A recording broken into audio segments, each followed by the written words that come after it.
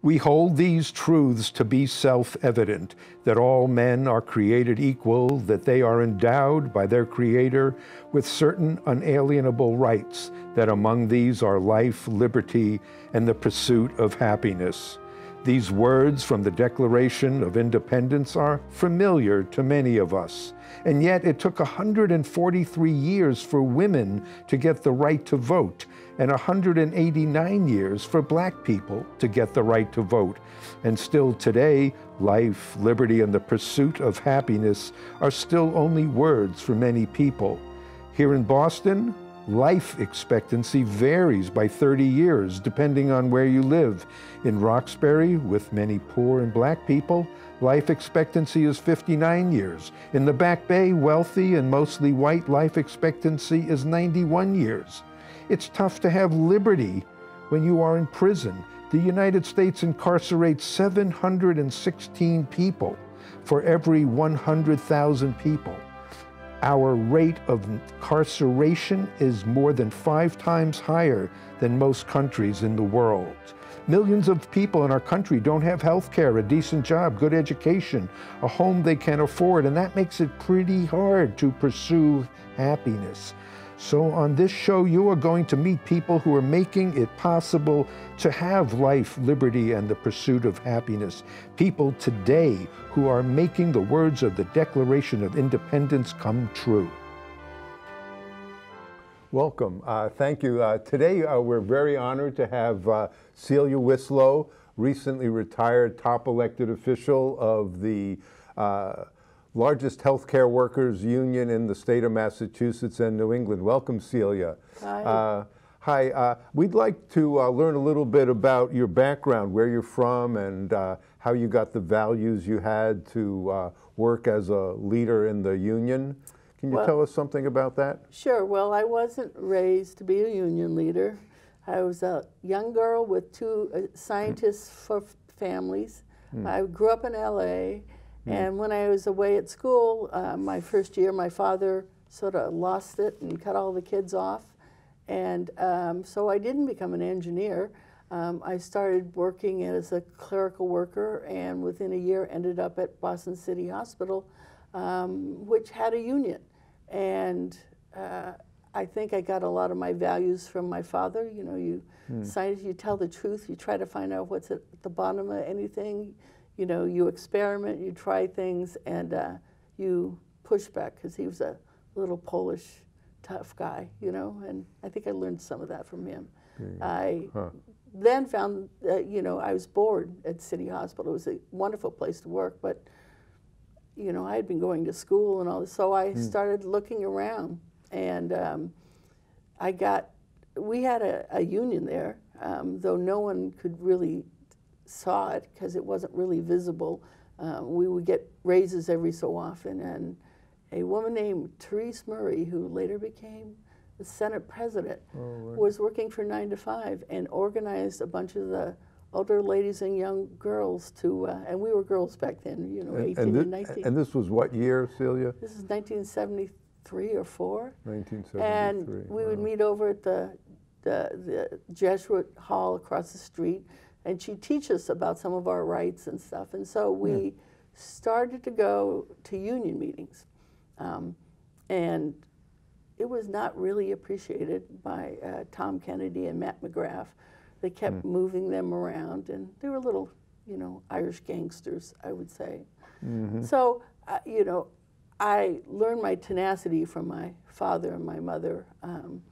And I learned about the union just by stumbling into it and being organized by somebody who organized me to be an organizer. And that was the beginning. So what was the union? You mentioned there were these Irish gangsters. What was going on with the union back in those days in the early 70s? Well, it actually started in the late 60s. ACMi started organizing parts of the city of Boston under Kevin White. Then Tom Kennedy had this little local of cable splicers and stuff from the police department, started organizing. So Kevin White, being the strategic thinker he was, decided to give everyone the right to join a union, but he split them up among different unions so that he could keep them from, you know, taking him on directly. And so he gave Kennedy the clerical and technical workers, which was, I was a clerk at City Hospital, and he gave them what we would call no-show jobs. And if someone goes back through the archives of the Herald or the Globe, there's this one article where Kevin White says, you know, that was the best investment, those no-show jobs, because they got exposed, I ever made. It kept a whole lot of people really quiet in the city of Boston. So he did it intentionally. He bribed them. So you started going to union meetings. Teresa Murray encouraged you to do that. And what was happening then when you went? Well, at first they were small, like there was like 7 people in the room, and they weren't expecting people to be there. But it started growing over time, and we found other people in the city, in the union, who wanted to start coming. And I think my favorite scene was when one of the people, I think he was from UMass, was reading a financial statement, you know, to the President Kennedy, and all of a sudden, these big guys, that's all I remember. I was a little girl. These were big guys walking towards all of us. And we were mostly women. And we were all in the rows, and 2 of my coworkers, Emily and Joni, said, all right, dear, pick up your chair. This is going to get messy. And they both picked up their chairs. These are older ladies. Put them over their shoulders. And I'm like, Joni whips out this flashlight that's this long. She says, I carry it just for times like this. And then Adele Barry, who was one of the people who I originally got to know, had to be 70, 65, starts walking towards them by herself and goes, go ahead, hit me. It's going to look really good on the news.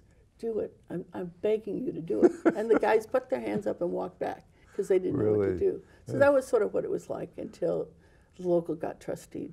Right. So where did you get the guts and the other folks to do that, you think? I mean, that doesn't sound like something little girls would normally do. I honestly don't know. I think they taught me more than, I mean, I didn't, I mean, I grew up, my father taught me to hit and box and fight and as a young lady, so if you ever got in trouble, just clock the sucker. You know, he was like, he taught me some really good moves, but I never thought of using it. It wasn't like, and then when I had to, you know, I looked at them, they told me what to do. I followed directions. That's great. So what happened after that? I know you became interested in changing the union, so it was more democratic. It got trusteed. We eventually Maybe you could explain what that means. I'm not sure everybody knows what that means. came in and threw out Kennedy and Matt McGrath. Well, how did that happen? That doesn't just happen automatically, right? We were doing all this stuff and we were making it more public and started hitting into the newspapers. And they are trying to organize, SEIU is trying to organize state workers. So here's SEIU being, you know, shown as corrupt, just as they're trying to expand into state workers as organizing. So they took them out. They took the union away from them, busted into the office, you know, got them arrested. Really? The parent union did this? Yeah. So those guys got arrested? Yep. They were arrested because he went down to the bank to try to clear out all the cash, and the bank had heard it on the news, and they arrested him on the spot. Wow. Wow. So what happened after that? Can you tell us? Then, after the trusteeship was over, there was about 2 or 3 years where the trustee actually ran and won, but he wasn't from the local. And I don't want to go into a long story about that, but there was some problems with the dues and, you know, dues vote and stuff. And a bunch of us decided to run. And the first time it was 3 women, Nancy Mills, Betty Jean Andrews, and myself. And we ran, we won. We didn't, I'm not sure how we expected to win. I mean, we worked really hard, but we did it all based on having spent a number of years organizing against Kennedy and then, you know, meeting out the members along the way. And we won. We were the first all-women slate in Massachusetts. And what was that like, running? Tell us a little bit about that campaign, if you want to call it that. Well, it was get elected. It was a campaign for, you know, a better union. I'm not sure how developed our vision was. We wanted to organize, we wanted to grow, and we wanted to get rid of any corruption that was in the local. and we wanted to bring rank and file members up. Nancy was a staff person, but the rest of us were rank and file.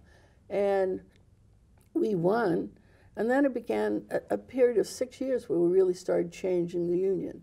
We actually had organizers for the first time. We did more social justice things. We went to the Martin Luther King events in New York, in D.C. We got people more involved in social justice issues. And that was about 6 years under Nancy. And that was, I was president, but she was in fact in charge because she was the executive director. And then the structures changed so that the top officers had to be not staff, but rank and file.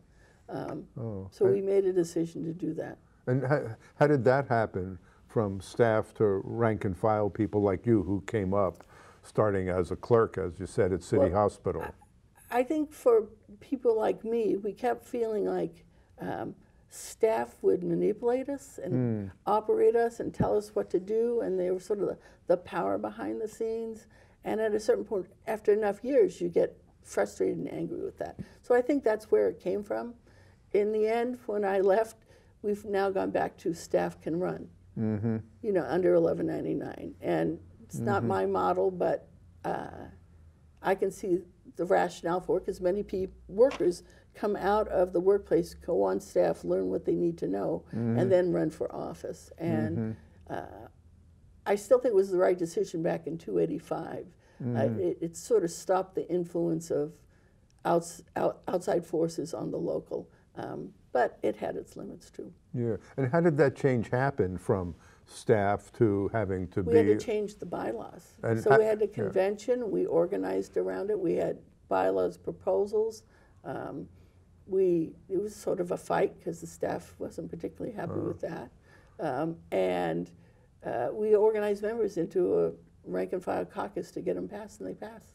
Right. So could you explain a little bit to people who don't know much about unions what benefits the unions provide to the workers? And you mentioned also you got the union involved in social justice issues. Right. Can you explain a little bit about what you mean by that and the benefits? So most unions are used to, you know, when you go back 20, 30 years, we're about negotiating good pay, benefits, health insurance, you know, workplace issues only, sort of economic workplace issues.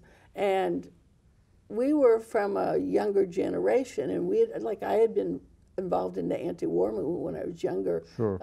And so I came in there with a bigger vision of what was going on in the world. And our local was, you know, 70% women, lots of people of color, at least down at City Hospital. And those are economic, real social issues for people. It just the union had made a decision. They don't do that. And we decided that, in fact, that was the role of a union. And I think it was happening in a lot of the country. A lot of SEIU locals, but other locals were getting more involved outside of the workplace alone and out in the community. And that was what made it exciting. You know? And how did that process work? How did you get, you know, a clerk at City Hospital or someone who's working there to be involved in larger things? Well, for example, I was there during the busing crisis, and I was a ward secretary, but we were all friends. So when there was going to be people from the Columbia Projects were going to go down to the beach in South Boston and go use the beach, and it was really tense. A whole bunch of us decided to go down and be supportive. Idiots that we were in our bathing suits. You know, with flip-flops on, which you don't want to be in a little bus stop with a bathing suit and flip-flops because you can't run.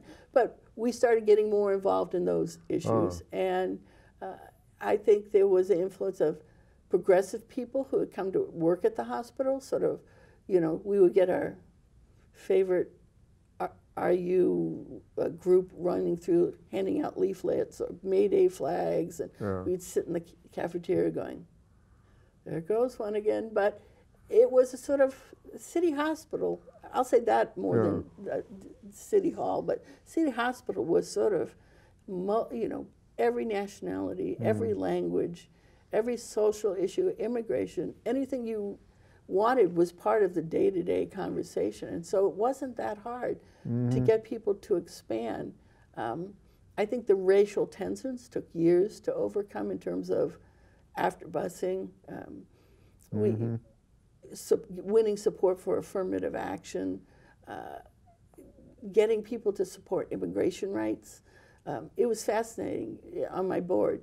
We thought it would be an easy sell because we've been doing so many progressive things on the board. Well, the African American leaders blocked with the white Irish leaders about how those people are taking our jobs. And the whole conversation blew up.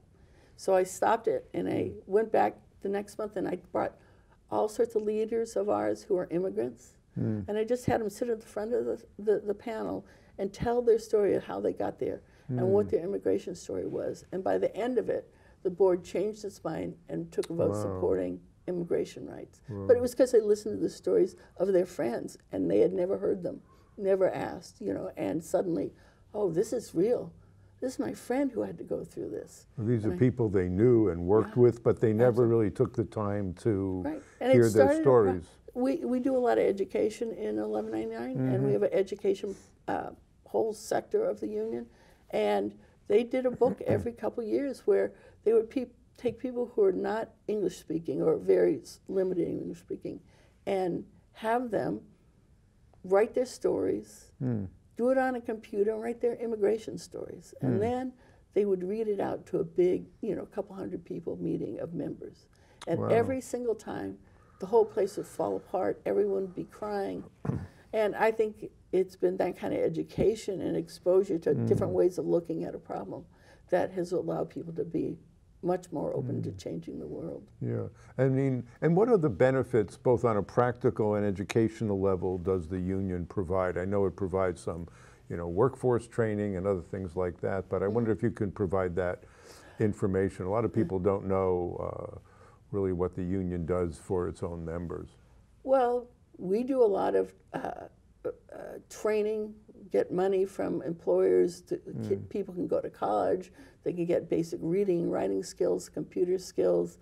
We provide social events for people.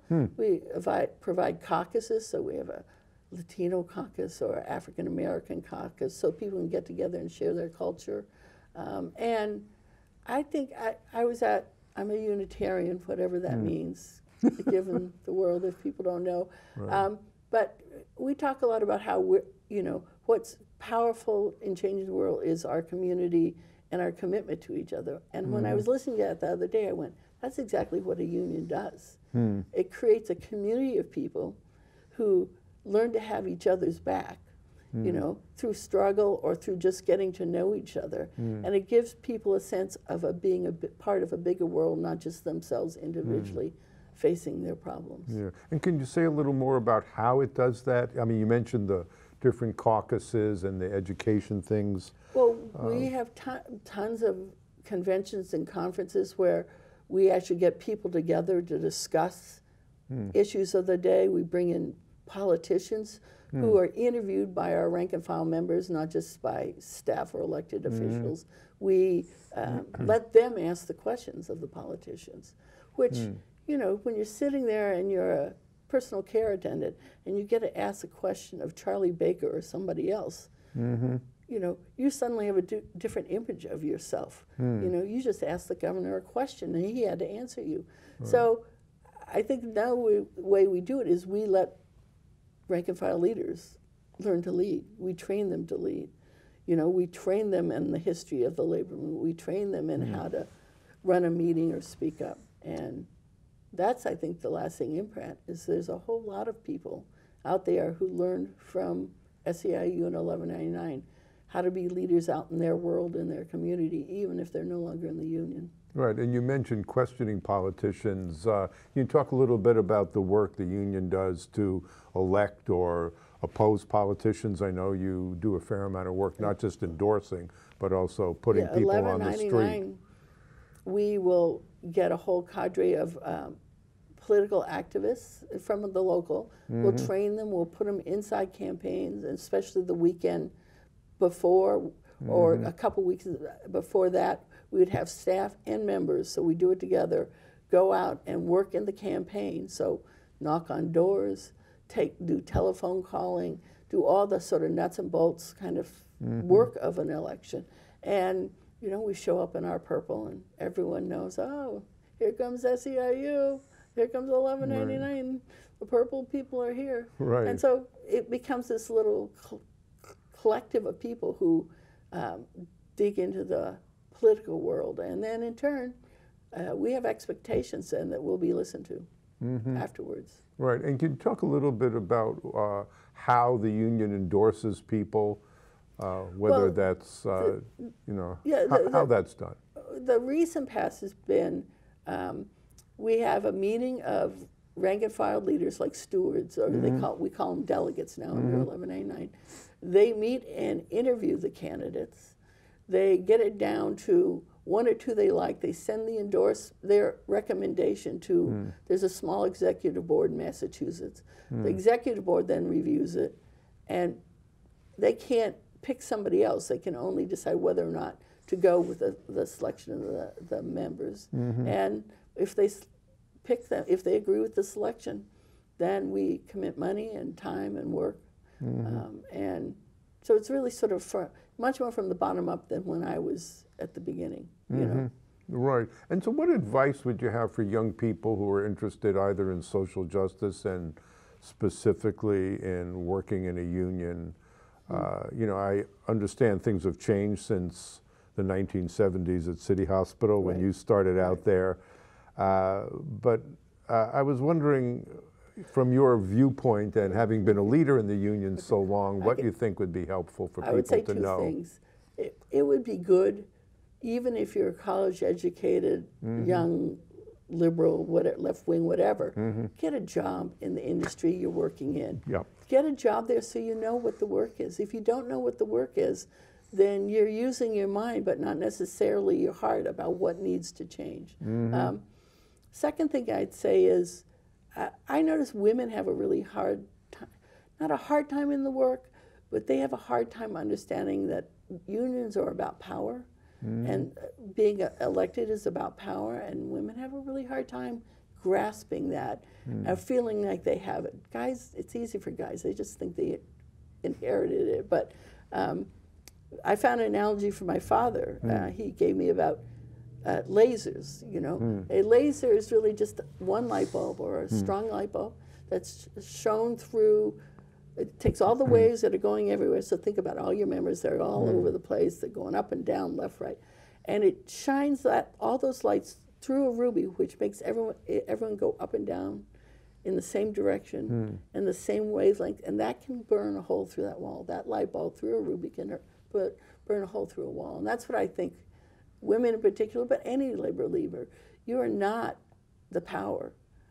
You are the laser that can focus the power to get stuff done.